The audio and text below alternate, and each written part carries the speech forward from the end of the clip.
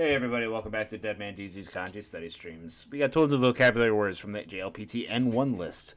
As always, if we see a new kanji today, we're going to write it down 10 times while saying it out loud, and we'll go over its readings, its meanings, and how to remember it based on the radicals that make up the kanji. If we see a new word but it's made a kanji we already know the meanings of, we're just going to go over the two meanings and how they come together to make their new kanji. Sometimes it doesn't work, and if you don't think my explanation is good enough, feel free to think up your own. That's always encouraged.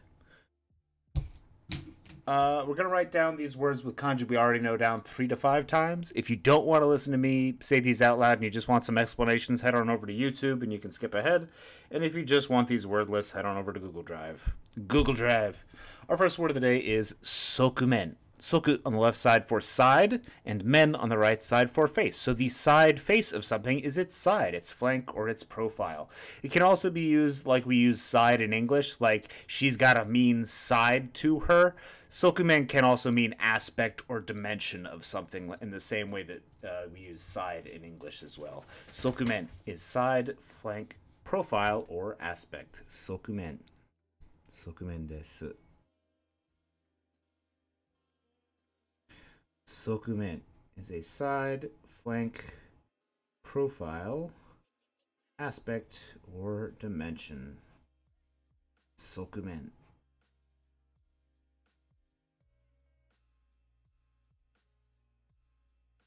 Sokumen desu.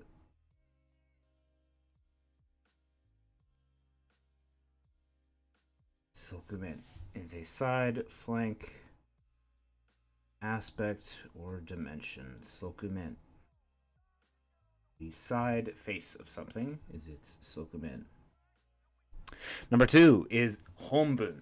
Honbun, hon on the left side for one's own or intrinsic, and bun on the right side for a part of. So to do one's part is one's honbun. Honbun is one's duty or one's own part. Honbun. Honbun desu. Honbun.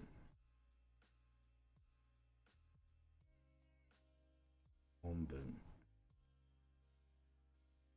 Honbun desu. Today is our first instance of a homophone. Today we have honbun, as in one's part or duty, and honbun, as in this sentence passage or the text of a book or letter. Hon on the left side here, meaning book or kind of still intrinsic, and bun on the right side for a sentence or a writing of some sort. So a honbun either means this sentence or passage, referring to the passage itself, or the text or main passage of a book or letter. Honbun, written with our kanji 4 sentences, is text. Honbun is text of something. Honbun is in the book's text. Honbun. Honbun desu. Number 4 is attoteki. Atsu on the left side for pressure, to in the center for falling over, and teki on the right side for, it's kind of the suffix that makes things an adjective, if you will. Attoteki. Let me double check this real quick. Attoteki means overwhelming, as in if you exerted pressure so that it fell over, it has overwhelmed you. It is overwhelming with attoteki. Applying pressure to the point of falling over. Attoteki.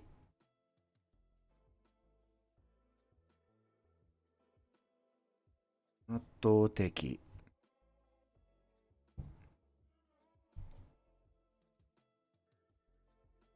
Attoteki is overwhelming. Pressuring to the point of falling over, like. Attoteki is overwhelming. Attoteki.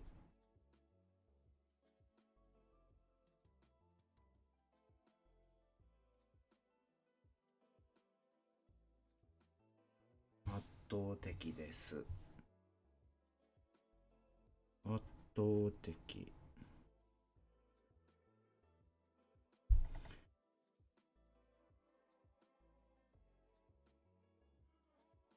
圧倒的 is overwhelming.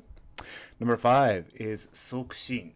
Soku on the left side for kind of pressing on or urging, and shin on the right side to for continuing or progress. So sokushin is pushing forward to. I gotta change the music. This is messing me up. Give me a second here.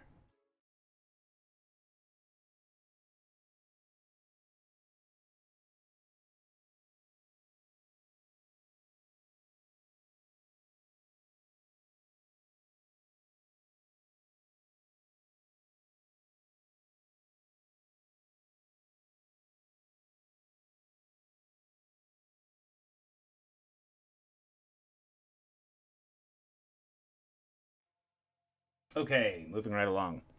Sokushin. Soku on the left side for urging or demanding, and shin on the right side for progress. So if you urge forward progress of something, you are spurring it on. You're facilitating acceleration or acting as its promoter. Promotion itself is sokushin, or spurring on. Sokushin. Promotion, facilitating, or urging onwards. Sokushin.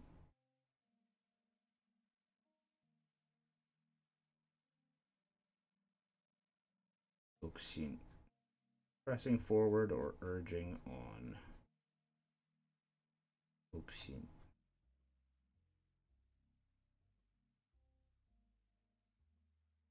Sokushin desu.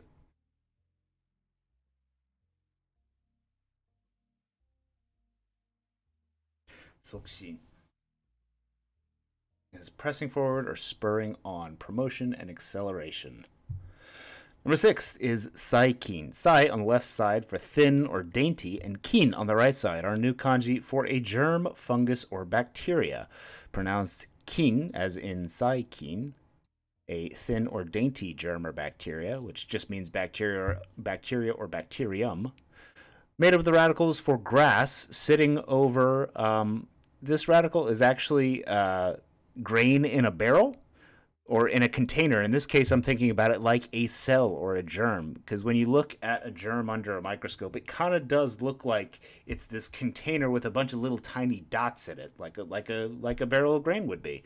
And I can see the growing hairs, like the cilia of the germ, being just like the growing of grass on it. So kin, this is actually a picture of a germ. Kin is a germ, fungus, or bacteria, the cilia or grass growing on the outside of this barrel with grain in it. Kin is a germ or bacteria. Kin is a germ, bacteria. Kin is a germ or bacteria. Kin desu.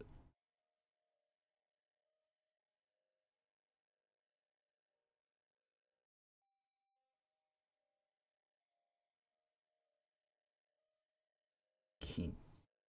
Together with sai on the left side, we have a dainty or thin germ or bacteria, which all of them are because they're little tiny things. Saikin is a germ or bacteria. Saikin. Number 7 is kinben. Kin on the left side, I think, for working, or diligence and becoming. Darn. So kin on the left side for diligence, and ben on the right side, again, for exertion. So if you show diligent exertion, you have kinben, which is diligent or industrious. Kinben. Kinben is diligent or industrious. Kinben desu.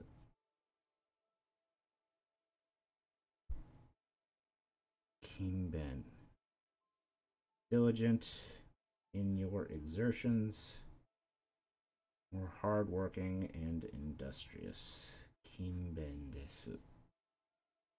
Diligent, industrious. Kinben.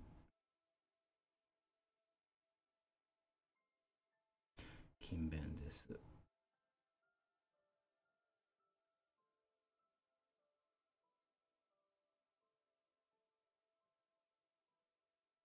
Kinben.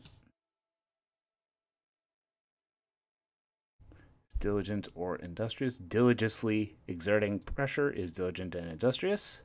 Number 8 is a shukume. Shuku on the left side for lodging and me on the right side for your destiny. So I can kind of think of this as the destiny in which you are currently residing or lodging is your fate, destiny, or predestination.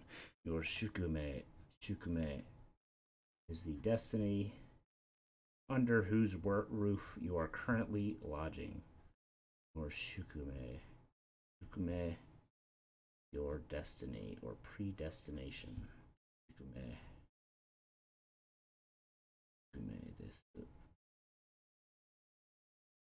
Kume is fate, destiny, or predestination. Kume.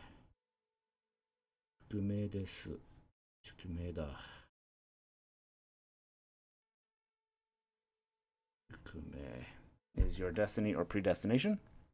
Number 9 is michi. Mi is not yet or hitherto, and chi on the right side is to know. So something that you do not yet or hitherto know is something not yet known, unknown or strange. This one's a pretty straightforward one-to-one translation. Michi, something you do not yet know.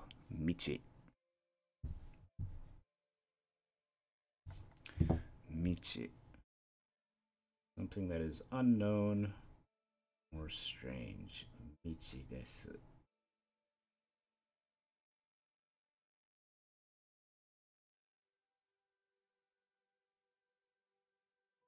Michi. Something that is hitherto unknown or strange. Michi desu.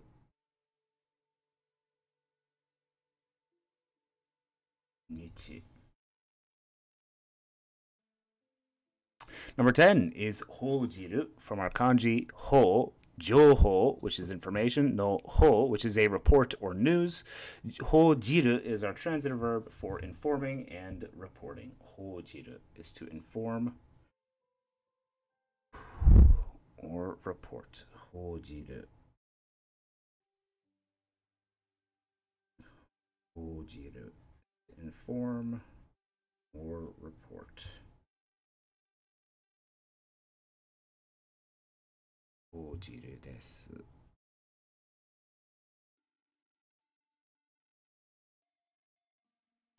Hojiru. Inform or report. Hojiru. Number 11 is moka. Moku on the left side for an eye and ka on the right side for underneath it. At present or now is literally underneath your eyes. What is right in front of you? Moka is at present or now, or right under your eyes. Moka is at present now.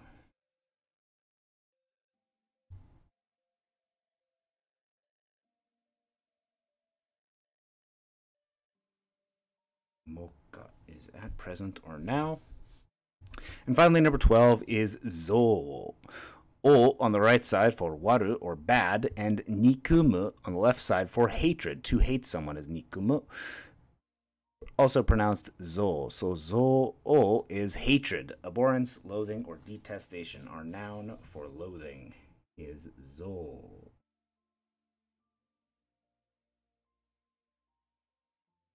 Zo is hatred, detestation, or loathing. I always think of the Grinch when I think of that word, loathing.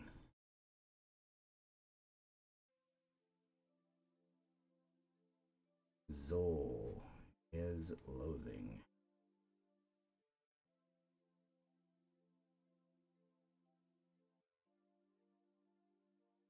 Zo is loathing.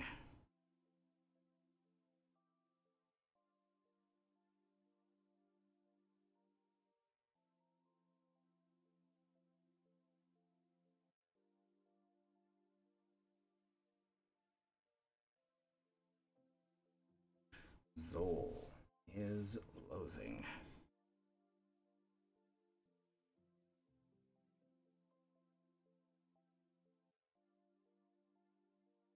Zo des is hatred or loathing. Let's go back to the top, make sure we memorized all these. Well, not memorized, but we put them in little pins in our brain where the memorization is eventually going to go. Make sure you make flashcards and immerse yourself in Japanese. That's how you really learn. These lessons are helpful just to kind of introduce yourself to new words, but it's not going to help if you're not hearing it all the time and using some flashcards. Our first word was a side, flank, profile, or aspect with a sokumen. Soku on the left side for side, and men on the right side for face. One's duty or one's part is your hombun, or your own part or portion. Hombun can also mean a book's text or the text or passage of some writing. Overwhelming is attoteki. Atsu on the left side for pressure. O in the center for tipping or falling over. And teki on the right side for like. It's pressuring to fall over, it's overwhelming. Promotion, acceleration, facilitation, or spurring something on. Spurring something on is sokushin, soku on the left side for urging or pressing, and shin on the right side for advancing or continuing. Sokushin is pressing for advancement. A bacterium or a germ is a saikin. Sai on the left side for thin and dainty, and kin on the right side with our cilia-covered barrel of grains, which is a germ or bacteria. Someone that is diligent or industrious is kinben. Kin on the left side for diligence, and ben on the right side for exerting diligence always is industrious or diligent. One's fate, destiny, or predestination is your shukume. Shuku on the left side for the lodge, and mei on the right side for destiny. The lodge in whose destiny you reside. As yet unknown or strange is michi. Mi on the left side for not yet, and shi on the right side for known or knowledge. To inform or to report as a transitive verb is hojiru. Jouhou no hou, hojiru. To inform or report of something. At present or now is moka. Moku on the left side for your eyes, and ka on the right side for under them. Directly under them is at present. And finally, loathing, hatred, or abhorrence is loathing, hatred, or abhorrence was zo. Zo on the right side. Zo on the left side for hatred, and o on the right side for bad. To have a bad hatred for someone is loathing. Zo. Thanks for watching today, everybody. It was a rough one for me today. I'm a little sleep deprived and a little tired. I hope you're not quite in my predicament. And I hope you have a good night tonight. And I will see you tomorrow. Thanks for watching. Domo arigatou gozaimashita. I think my intonation is off when I don't get enough sleep. It's the weirdest.